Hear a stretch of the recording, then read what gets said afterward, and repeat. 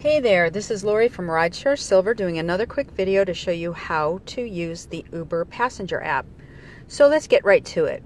The first thing you need to do is download the Uber app, and the quickest, easiest way to do it is to go into the description listed below. There's a link that you click on. It'll take you directly to Uber with a ride credit already embedded in the link, so you don't have to enter any promo codes and sign up that way. That's the fastest way. Or you can go to the Play Store here, look for the Uber app, download it, and this is what it will look like right next to the Play Store. That will be what the Uber app will look like on your phone. So let's go right in. Okay.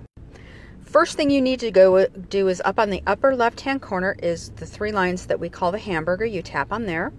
Go into payments. You need to add a payment method, credit card, PayPal account, or one of these other methods to pay because Uber does not take cash. And then once you've entered your payment method, you go down to add promo gift code. And this is where you would enter the promo code B7BQ34TUE. So that would be the code that would give you $15 off of your first ride on Uber. Now things might change around the country, but it's pretty universal. I think I can safely say you're going to get your free ride up to $15 for your first ride. So I would hit add, but I already have it. They won't let me, so let's pretend I did and back out here. And so you are all ready to go to order your first ride. As you can see on the screen, you see all the little drivers there. And they will post the 8 closest drivers on the screen to you. That's normally what they do. So you're going to tap where to.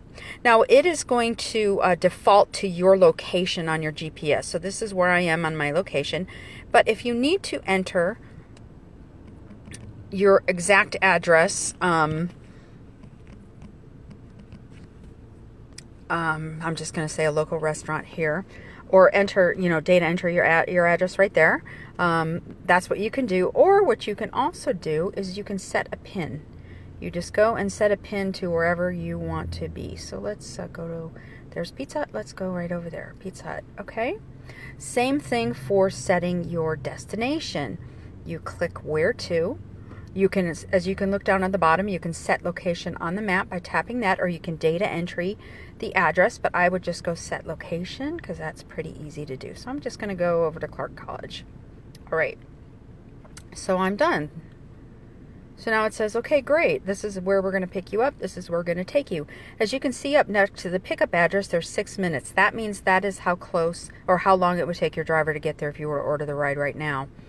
And as you can see down at the bottom, that $15 promo has been applied, and you'll see that.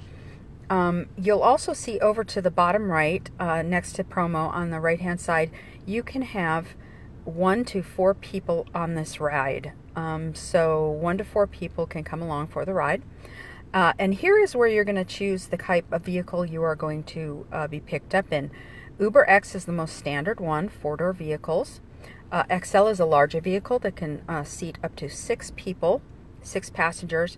And over here, we have Select, which is considered the higher end car, Uber Black, an expensive vehicle if you want to go a little bit, in style. So that is what you would choose. So here we go. We're just going to do Uber X. And normally I would say request Uber X, but I'm not, because they are going to come get me, and I really don't want them to. I want them to come get you once you do this. Over next to request Uber X, you can see the little car with the clock on it. If you tap that, you can actually schedule rides in advance. So if you tap the day, Tuesday, June 2nd, that's today, you can go out and let's say, oh, I want to get picked up on the 27th, and say okay. And then you can set your time in 15-minute increments here on the clock. So I'm just going to say 2:30, and you can decide AM or PM by clicking up, toggling AM or PM up here on the top. So there, we're going to do that, and then you just say set pickup window. That's how you schedule a ride in advance. It looks like the promo code does not apply to scheduled rides. I just saw that happen, so good to know. Anyways, that is how you do it. When you do hit schedule the ride, or you do, actually, let's unschedule. I want to take that off of there. No, I don't want to schedule. Okay. No, we're going to back out of there. So I'm going to go ahead and cancel this because I do not want to cancel. I do not want to schedule it, so I'm going to cancel it right there. So I have no upcoming rides.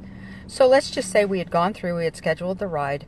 As soon as that driver starts coming towards you, and they've engaged and their car has been chosen to pick you up, you're going to learn a few things. You're going to see the driver's name and a picture of them. You're going to see a picture of their vehicle, and you're going to know what the license plate is.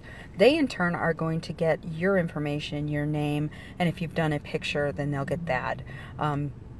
Now, as soon as they arrive to your location, Uber will ping you and say, hey, your driver's here, come down. You have just a minute or two before Uber will start charging you for your time, for the driver's time waiting for you. So get out as quickly as you can, save yourself a little bit of money. It's better for you to be ready, and it's a much better ride for everybody. You can get in the front and in the back, wherever you're more comfortable. The driver will take you where you're going. There's no cash exchange. Everything is done in the app. Everything is done with your credit card, unless you want to give a cash tip at the end. And at the very end, it's going to ask you to rate your driver, and I suggest always giving a 5-star to the driver, because if they get a 4.6-star rating or below, they cannot drive for Uber. So you might think a 4-star is great, but it's really not. It really can hurt good drivers in the end. So unless there's a real problem, give your driver a good rating. And but if there is a problem, absolutely address it here, because you can actually rate the driver and make a comment. And if there's something that's really, really bad, Uber will probably contact you and say, wow, what really happened here, because they really want to make sure that everybody is safe and protected. So I really hope this was helpful. So go ahead and tap the link down on the bottom, save yourself a few steps, get that free $15 ride credit, and I hope to see you all out on the road.